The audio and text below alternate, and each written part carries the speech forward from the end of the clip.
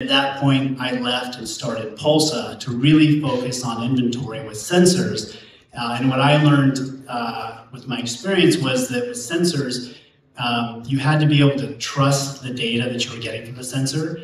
But the most important thing was that you needed to be able to make a conclusion from the data. And so the nice thing about inventory is that the conclusion is pretty straightforward.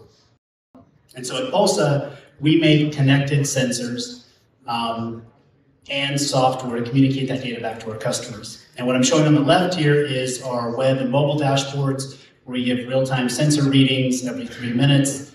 We show history, a bunch of analytics. And then on the right side are a couple of the sensors that we actually manufacture, that we design and build ourselves to measure inventory.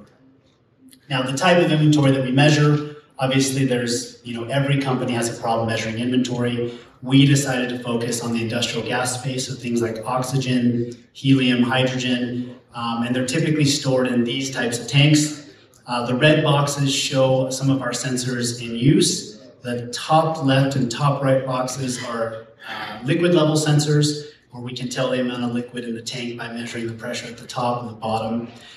And then the tank in the middle on the blue platform, that's actually a weight scale. And so we measure the weight of the liquid. And it was really important for us to be able to measure any type of inventory that our customers cared about.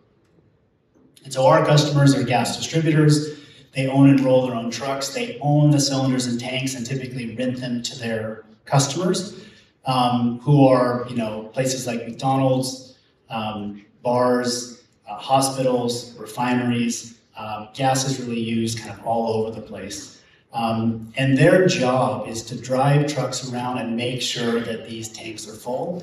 And historically, they've done this for decades blindly. They can't actually see the inventory levels. And so it turns out if you can see the inventory levels, you can reduce a lot of truck stops.